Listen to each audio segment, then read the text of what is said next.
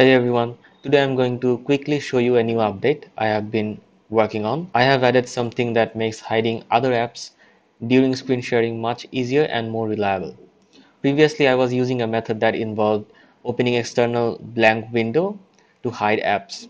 Like if you wanted to keep your note or let's say Microsoft Word app hidden during a Zoom call, it kind of worked, but it was buggy.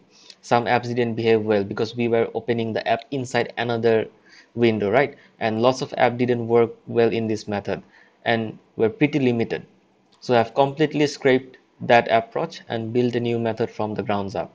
This one uses an OS level display server injection. Yeah, sounds a bit technical, but the result is simple. You can now hide any app from screen sharing tools like Zoom, Teams, and it just works. And I'm going to show you a quick demo. Now let me start my app.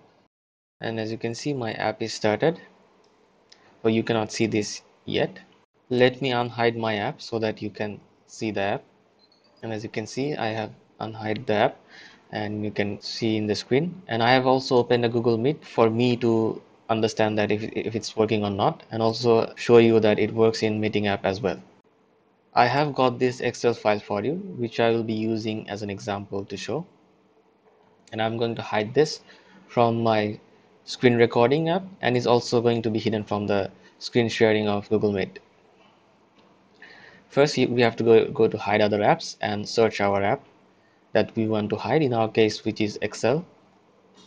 And here is the Excel file. I guess it's somewhere, yeah, this one. And when I click on hide, you're gonna see it's completely hidden from the screen.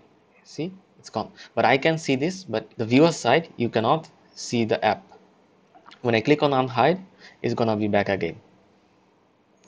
Like both of us can see this. The only small downside right now is that app logo still shows in the taskbar. That's a constraint from this method. It's not like our Electron based app where we can control everything, but I'm actively looking for a workaround. And stay tuned, more improvements are on the way, and we have added going to add new non-AI stuff as well. So I'm pretty stoked to show those.